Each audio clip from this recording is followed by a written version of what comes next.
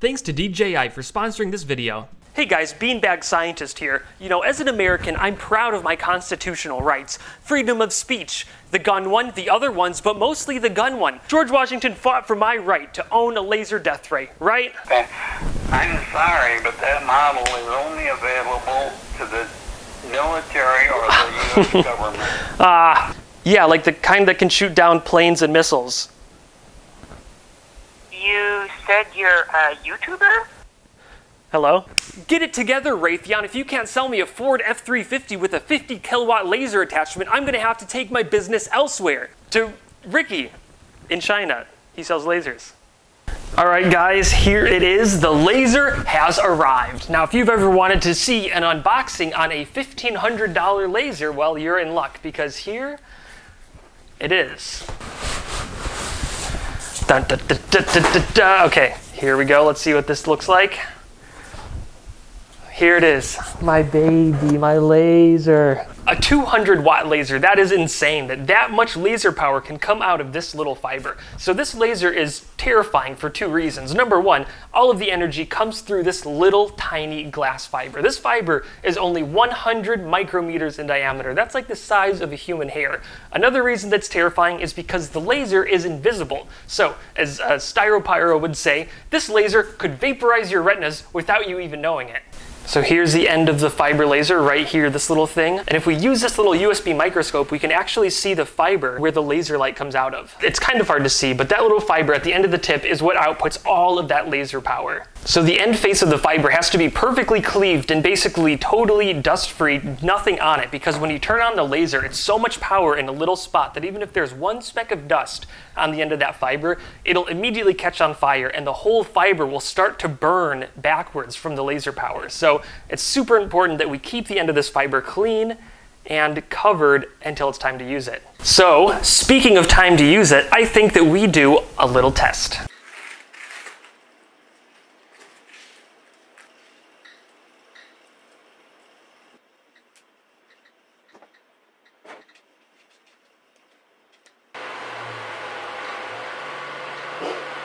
All right, so this is the first high power test of this laser diode. I'm scared, dude. Even though these say that they're rated, I'm still scared of these. Like, I don't trust them. Anyway, I wouldn't trust any random glasses that you get on Amazon. So we have this camera that can see infrared, really good, really sensitive to infrared. So what we are going to do is aim the camera through the glasses and look at the laser through this and see if we can see any infrared light. All right, are you ready, Steven? Yep, turning it on. It's on. Is it on? Yep. Wow, okay. So, I mean, the glasses are safe. They're definitely safe. Now we're gonna try a piece of wood. Are you ready? 3, 2, 1. Holy wow. It's good. Wow, it went pretty deep into there too. That's like, dude, that was on for 2 seconds. That was on for less than 2 seconds, and it's a half centimeter deep. That's pretty crazy. I want to see what it does to this rock. Is it on me? Yeah. Man, I look cool in these glasses, huh? So sleek. Okay, now we're going to see what happens. I look like such a dweeb in these glasses. Here we go. We're going to see what happens to a rock. 3, 2, 1. What the heck? It's burning a rock! Holy crap! It burned a rock! That's wild. That's probably not healthy. You probably shouldn't vaporize random minerals with a laser. Could be bad. Are you ready? This is a rock. 3, 2, 1.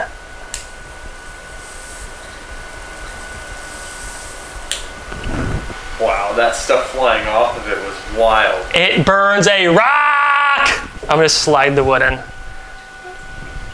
I'm still scared. Whoa. Wow. Off. Dude, it just like cut through the wood. It cut through that whole corner in that fast. Okay, Steven is setting up our next test, which is going to be a penny. This is a zinc penny, and then we're gonna try a copper penny. 3, 2, 1,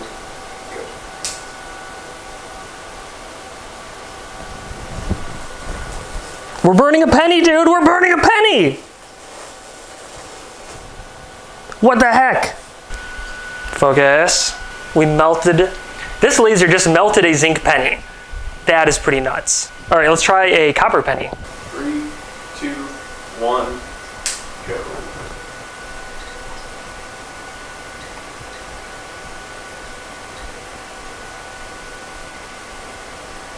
12.5 amps. The penny is burning. The penny is burning. All right, you can turn it off. Holy crap. Ah, the penny's red hot. Holy crap. Whoa. Oh my gosh. Whoa.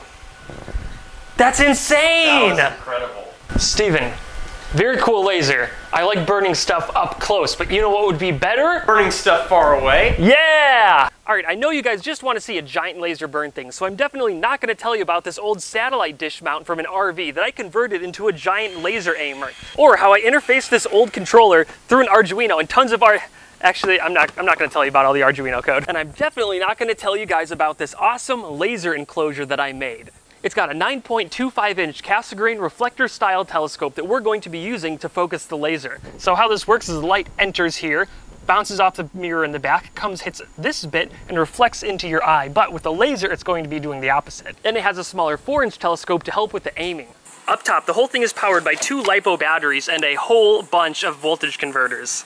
We've got the power supply for the laser driver, 12 volts for the water cooling system right here, and then 2 stepper motors to control the focus knobs on both of the telescopes. The laser is tucked away down here, and it comes through this little loop and is fed right into the back of the telescope. And the whole telescope itself is mounted in this nifty little contraption that allows me to fine-tune the aiming adjustments to match up with the aiming camera. And then I cut and welded this big cover out of aluminum to keep everything nice and safe from the rain. I cut it out of a bunch of aluminum, sanded it down real nice, welded it up, and then gave it a couple coats of spray paint. I don't even want to talk about how long this thing took to build. It's insane. But what I am going to talk to you about is this right here. So I may be new to building giant lasers, but I'm not new to flying drones, and the new Mavic Mini is the most stable, easiest to fly drone that I've ever used. But even though it's pocket-sized, it's packed with professional quality features that build upon DJI's most expensive models. Pilots can choose from several quick shots that will create the perfect shot with the push of a button.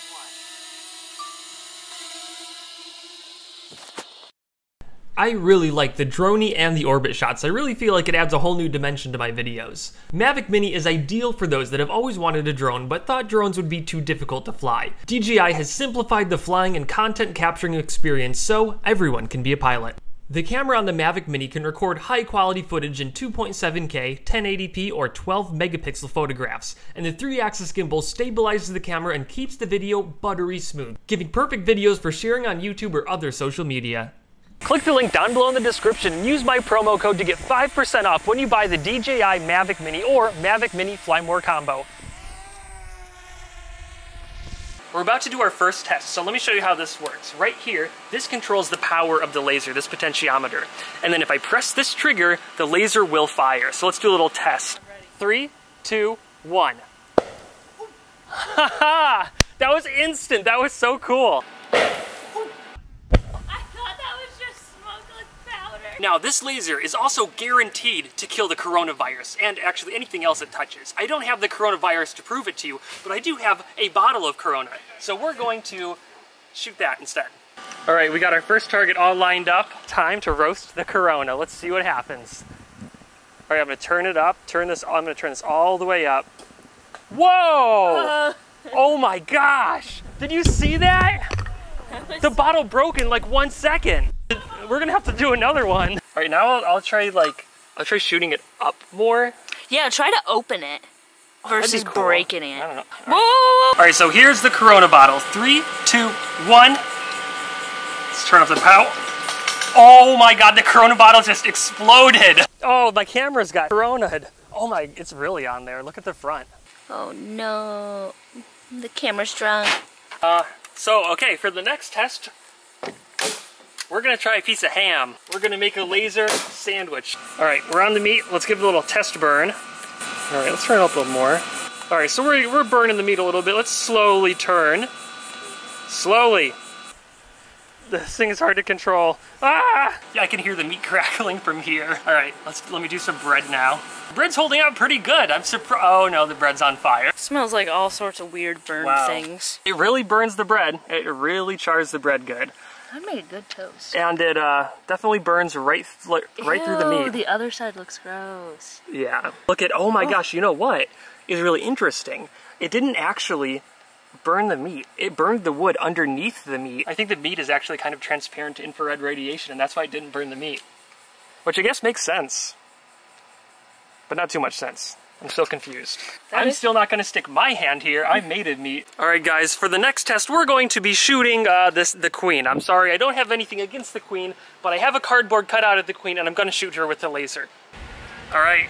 Yep. Off with her head! Ha ha ha! Queen's on fire! Queen's on fire! Queen's on fire! Okay, Queen's really on fire. Maybe we should we worry about the... Yeah, maybe we should put the Queen out. Ah! Liz, her head fell off. Laser 1, England 0. Sorry, Queen, nothing personal. Again, this is nothing personal against the Queen. This might look bad. I'm trying to put her out, man. So these little laser pointers that you can buy online have a divergence of about 1 millimeter. That means for every meter the beam travels, it gets 1 millimeter bigger. All right, so we can see the beam starts off about 2 millimeters wide. And this one's also about 2 millimeters wide, but it's definitely too bright to see. So at 10 meters, the red laser's about 10 millimeters.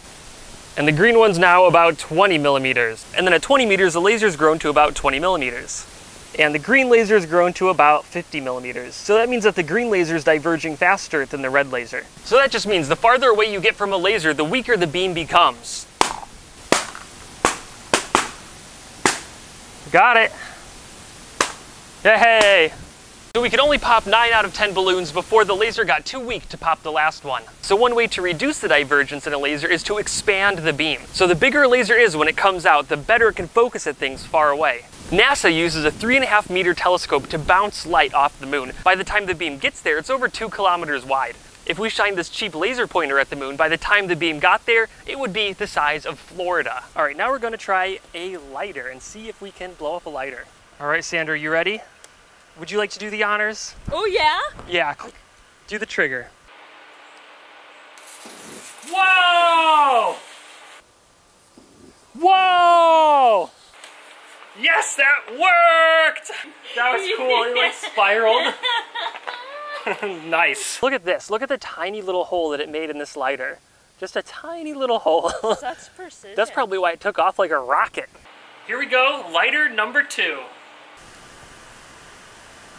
It's just on fire. I think I'm aiming a little too high. Let me just... There it goes! Yeah, let's go put out the fire. Watch this. Alright, so this is pretty cool, but wait until nighttime. I have something really cool to show you. Alright guys, we came out here at night so I can show you what this looks like at night. Now this camera can't record infrared, so to see the laser, we're going to have to switch to the night vision camera. As normally, you should never shine a laser into a sky, but we've checked the flight radar and there's no airplanes in 100 miles that direction, so we're totally fine. Steven, hit it. Whoa! Oh my gosh, it's like a light... It's a death ray, dude. Aim it, go up. Whoa! Dude! Shoot the moon! Shoot the moon! Oh, that's so cool. Yes. Yes, my dude. You want to come see this? Whoa!